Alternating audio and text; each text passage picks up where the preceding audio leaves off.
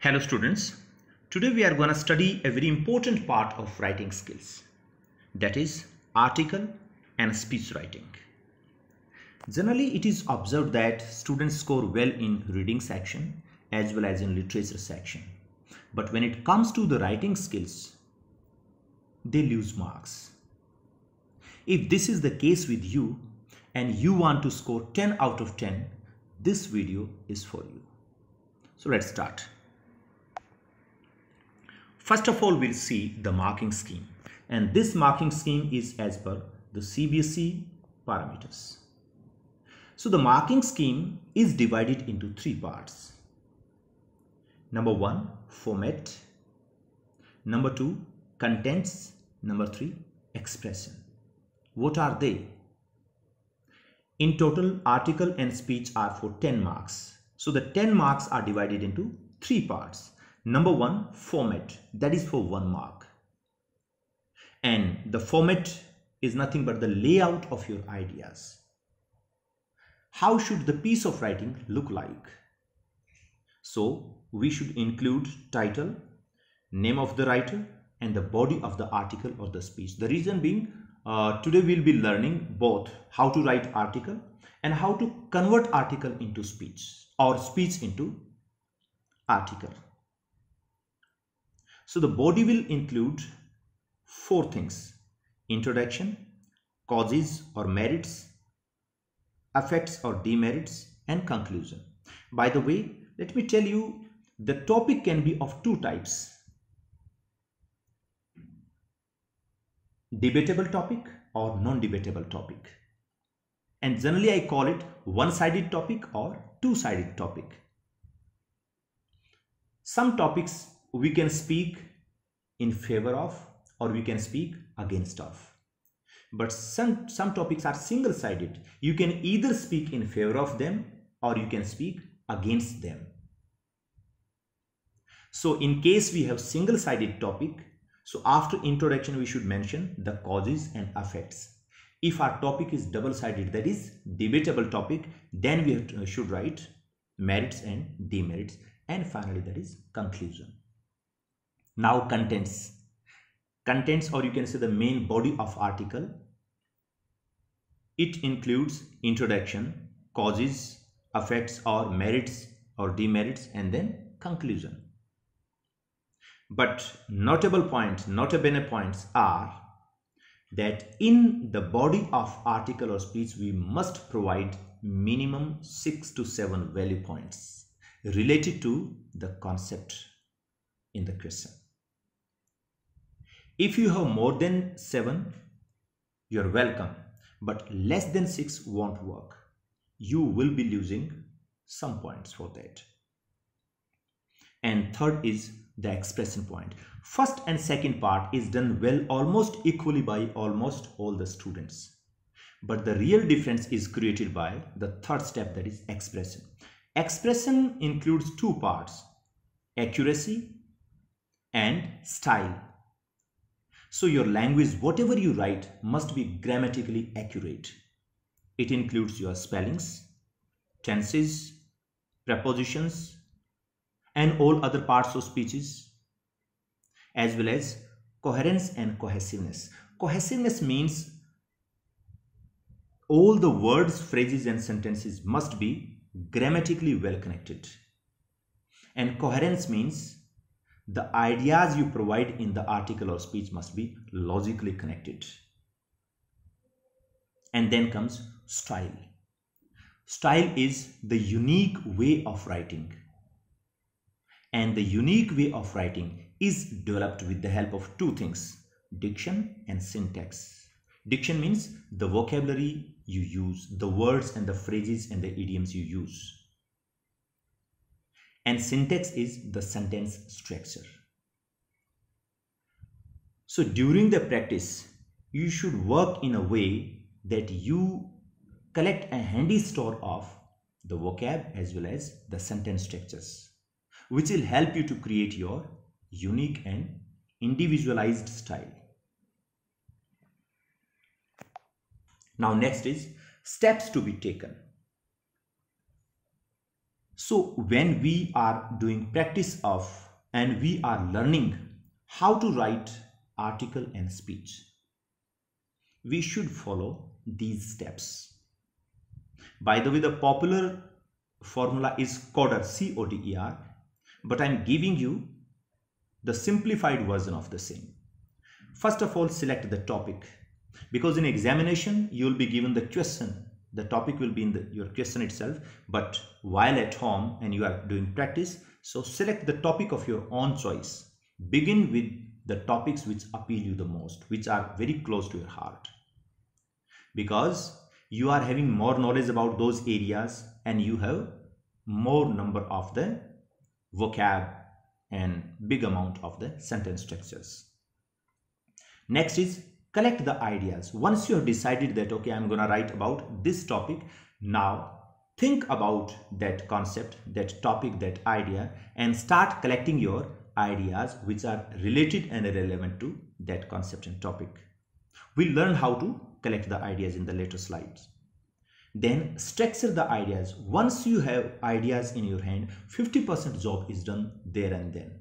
Next thing is how to arrange and organize those ideas.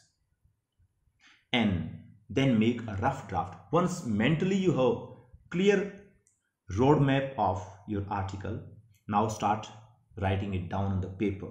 Make a rough draft. After making a rough draft, read it once again and revise the draft to use creative language. Because first time when we write, we can't use the appealing and the impressive language. We are in hurry or we are not in habit. Both the cases are valid in this.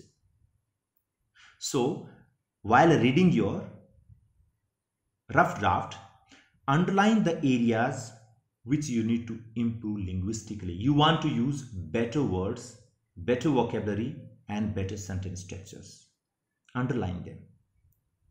And then replace that simple words and simple vocabulary with the help of the better one you have decided to replace with. And finally comes the proofreading or editing part. Now once you feel that I have done everything, now read the article or the speech you have written once again for the accuracy, for the coherence and cohesiveness and appeal of the language. If you still feel something more should go in the improvement, you should do that. Otherwise, your piece of writing is ready by now. So these many steps are minimum to become a good writer. Then comes the areas for topic selection. Whether you select or most of the times we see that the CBSE paper setters, they pick up the topics from the following areas more and more. They just give preference.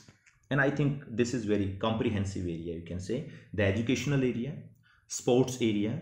By the way, it's not sports, it's sports. Then economic, political. Let me just add R over here. Let me just write it once again.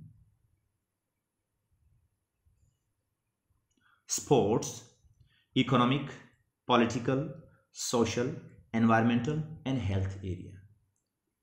Generally, the questions are asked from these areas. You also should try to just focus on these areas when you are selecting your topics during practice phase. Now, this is the main part. We have decided our topic. Now, we need to collect the ideas. How to collect the ideas? So, there are many ways, but one of the many is web diagram, which is my favorite, and I'm gonna share this with you people too. You just write down the theme or the concept in the center of the page and put a circle around it. See over here. Today's topic is terrorism, a big threat to humanity. So put a circle around it and start collecting ideas about it. What can we write about this concept? We can write definition of this. We can write about the, and second thing we have to think about whether this is one-sided topic or double-sided, means debatable topic or non-debatable. Terrorism, can we speak in the favor of the topic? Can we glorify the topic? Can we tell something which is meritorious in terrorism? No. So it is just one-sided. We can simply criticize it. We can speak on the dark side. Only dark side is present. So this is single-sided topic and we have to write down the causes. So we'll select the causes over here. And what possible causes are there? Whatever the ideas come to mind, jot them down, as well as take help of different books, magazines, newspapers or internet also. Or you can discuss with the friends and seniors and collect the ideas. What are the possible causes for terrorism? Inequality and discrimination, poverty, injustice, problem with the leaders and administrators, and lack of education. These 5 are the most potential causes of terrorism. There may be many, but at least we have selected 5. Then if we are talking about causes, next step would be influences or the effects of terrorism on the people. Common life, you can say. So individual and social fear, this is one of the causes. The loss of life and property, communal hatred. Obviously, when we talk about terrorism, many people you must have heard saying that all the Muslims are not terrorists, but all the terrorists are Muslim. So definitely it's an attack on Muslim community. This may be the truth also, but finally the people in Muslim community, there are so many people who are very innocent souls, who are very good people. So when we say that all the Muslims are not terrorists, but all the terrorists are Muslims, so definitely directly, indirectly, it is hurting the sentiments of those people who are very good, very genuine and true Musliman.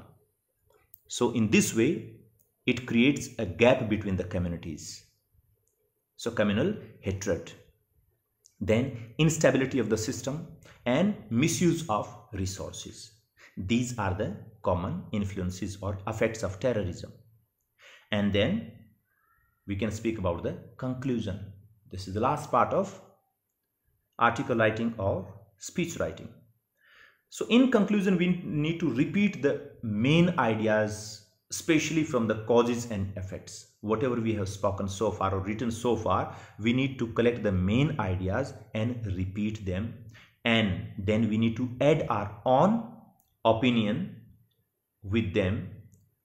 Also, we need to mention the way out and the solutions. What are the ways out of this problem? How terrorism can be fought, or not only fought, how can it be eradicated? Or if not eradicated, if not uprooted from the globe, at least how can it be minimized? So 1, 2, 3, as many steps we need to provide as we can. So this is how we can collect the ideas. Once the ideas are collected, 50% our job is done there and there, then and there. Then comes the structuring of the ideas, how to lay those ideas out. So in a very centralized position, you can see this yellow part, take it to be your page. So in the centralized position, we need to write down the title. Just underneath the title, we need to write down the name of the writer. By the way, name of the writer can be written at 3 places. This is one place. It can be written right hand side over there also, or it can be written left hand side at the bottom also. Here also it can be written. So choice is yours. I think this is more convenient, so we can go for this one. After writing the name of the writer, give single line space and start from the next line. The very first step should be hook. What is this hook? Hook means write down a very impressive, very appealing, either quotation or some couplet, which is gonna set the tone of the article. So fighting terrorism is like being a goalkeeper. You can make 100 brilliant saves, but the only shot that people remember is the one that gets past you. This is the hook. It has set the tone of the article, what you are gonna write. And then comes introduction part. Introduction can be done in 3 ways. So 3 ways are there: by giving the definition of the concept in hand, or by using a rhetorical question followed by your general opinion about the topic, or by writing a couplet. These are the three popular ways we can introduce any topic with the help of. Now choice is yours. It's as per your taste, your choice, your convenience and your skills. Which one you prefer? My favorite is the third one, the couplet one, and I suggest you people, whenever you do practice, also try to just jot down few poetic lines about the same concept. It will be very helpful. And next is contents. In contents we'll write down causes and effects. If it is double-sided topic, then merits and demerits. And then comes conclusion part. So this is how we need to structure our ideas, organize our ideas. One more thing, students, like in the beginning we should start with hook, but I suggest you people to end as impressively as the beginning. Your beginning and your ending of article or speech must be very impressive. So the way you start your article or your speech, you try to end the same way. So start with a couplet or the quotation and try to end your article and speech with some couplet or some quotation. But if possible, go for the third one in the middle. So from beginning till end, you will be able to arrest and attract the attention of the reader or the listeners. If you can't use the third one, then don't miss the last one. First and last must be there. Let's see the example. So see, the topic is terrorism, a big threat to humanity, just followed by the name of the writer. Then one line gap is left. Then hook is there. Whatever the hook it was in the previous slide, I have just carried it forward. Fighting terrorism is like being a goalkeeper. You can make 100 brilliant saves, but the only shot that people remember is the one that gets past you. Tone is set up. Now introduction. As I told, introduction can be done in three ways. So the first way is giving definition of the concept. So this is definition. You can find many definitions according to different dictionaries and even from internet. By reading all these definitions, it's possible you can create your own one also, which is always better. Terrorism is the unlawful use of violence and intimidation, especially against civilians, in the pursuit of political aims. So this is the definition. After that, you can start next part. Write something more about terrorism and your introduction is over. Next one is using rhetorical question plus giving your general opinion about the concept. So rhetorical question is the question which is used not to get the answer from the readers or the audience, rather to emphasize the fact which you are gonna write about or speak on. What is terrorism?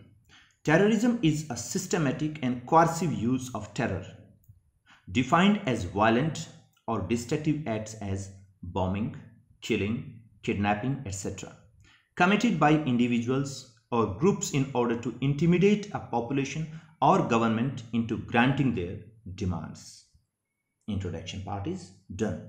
Or the third way, which is my favorite, it may be your favorite. Writing a couplet about the theme.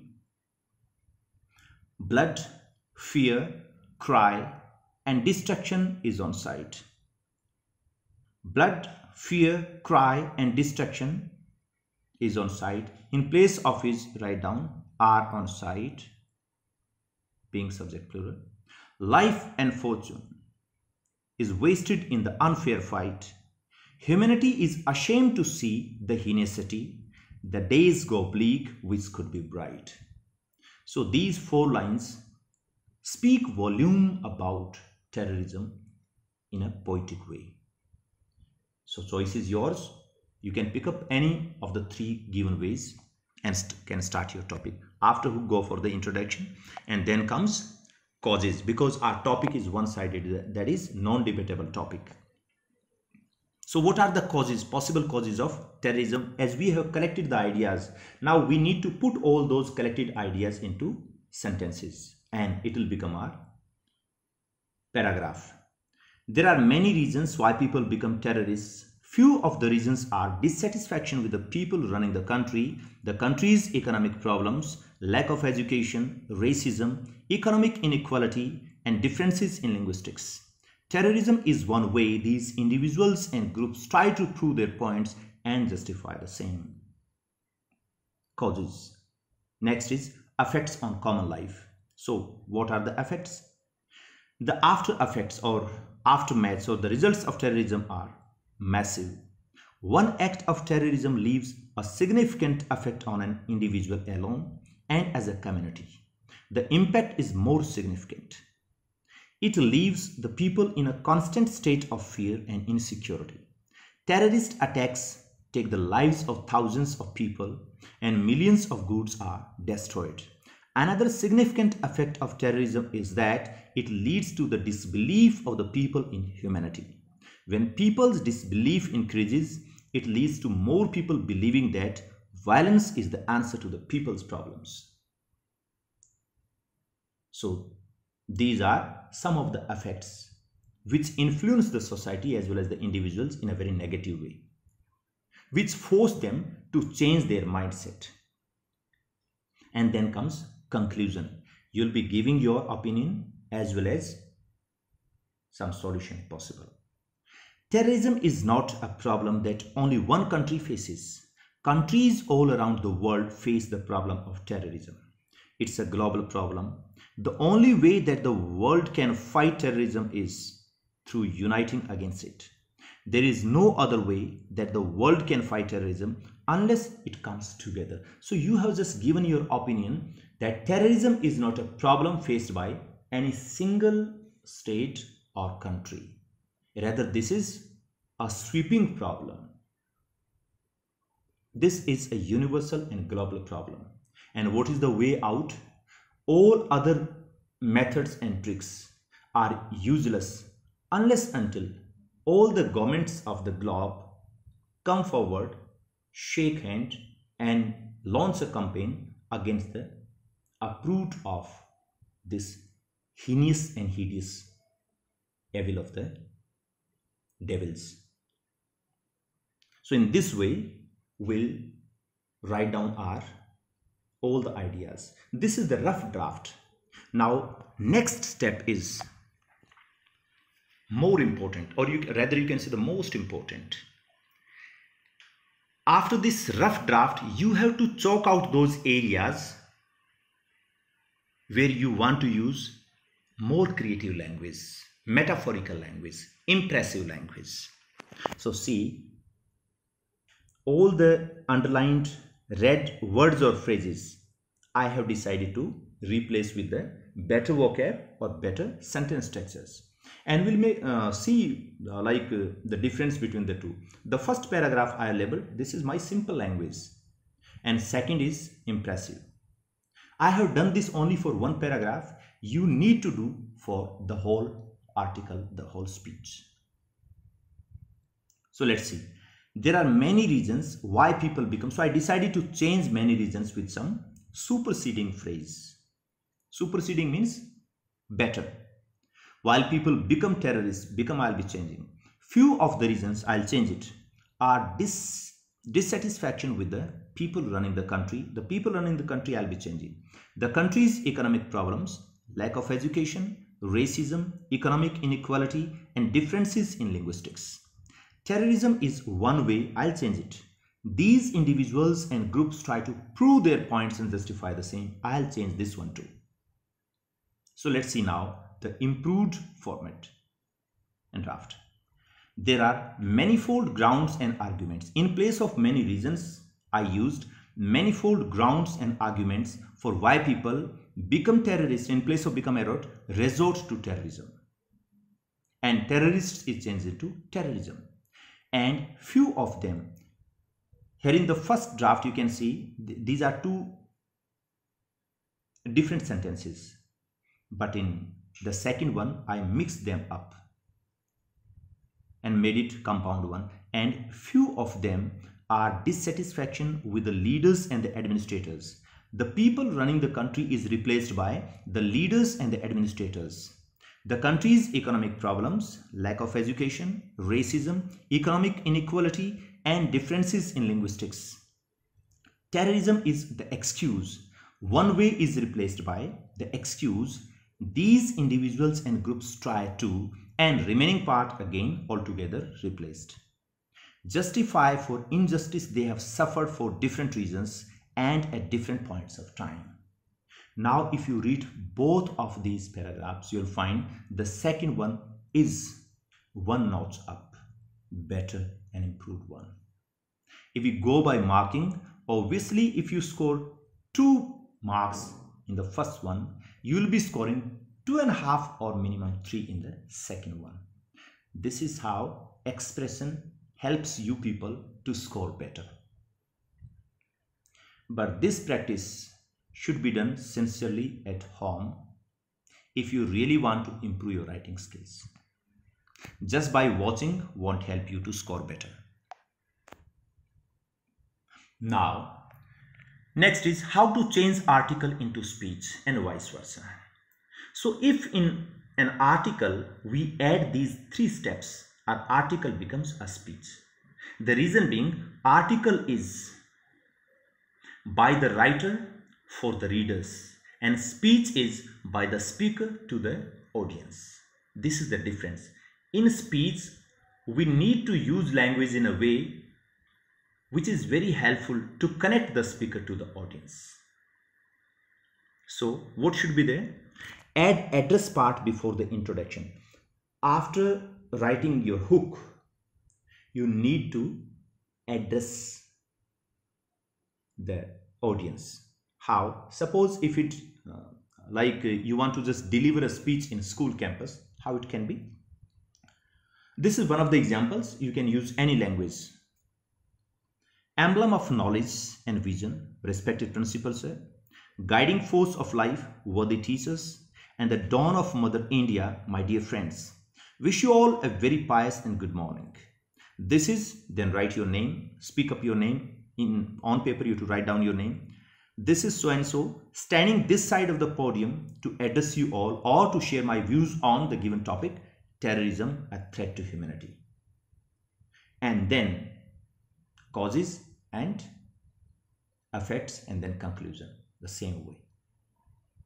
Second thing you have to add up is, in article writing, we focus on the incidents, events and facts more and more.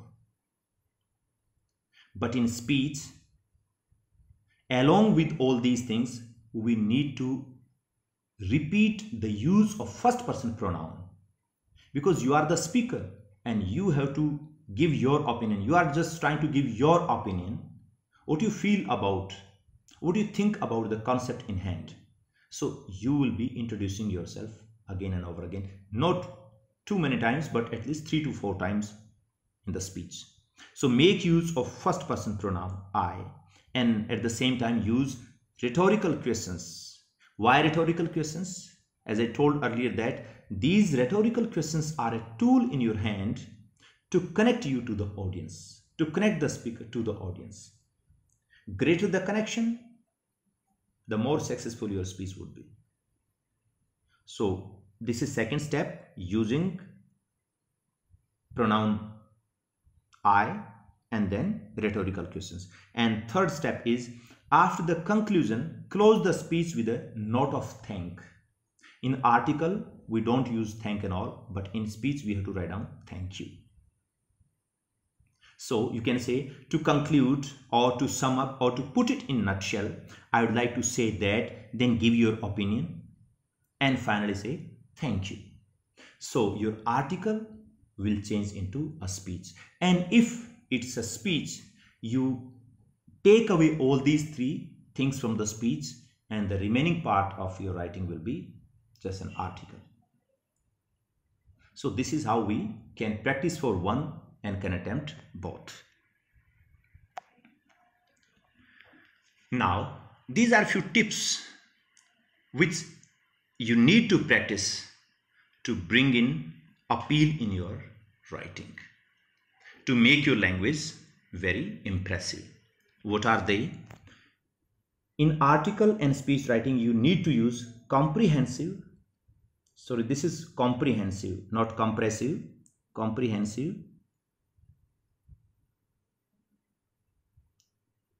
Comprehensive means multidimensional words and technical words.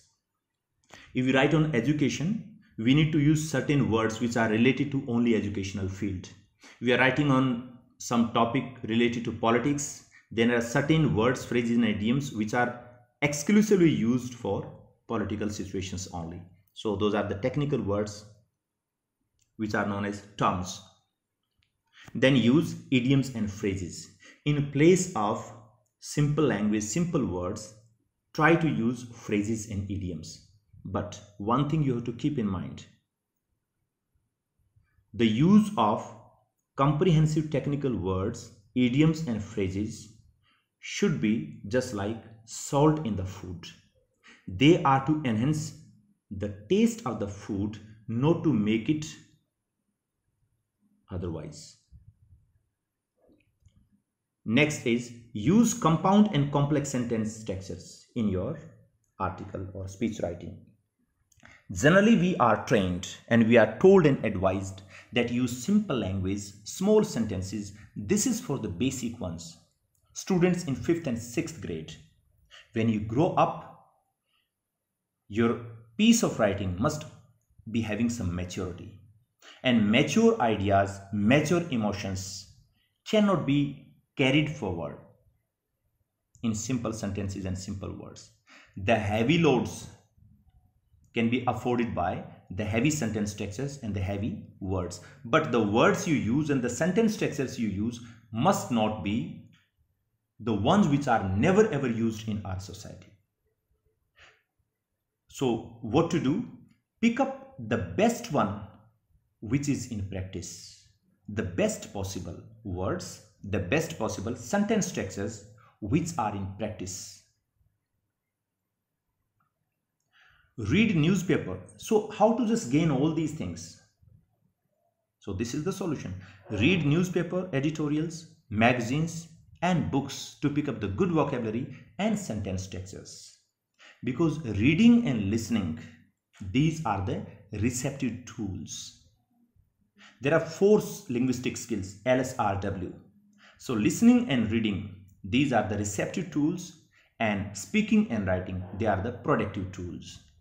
Unless until we listen to and read a lot, we can't speak well, we can't write impressively.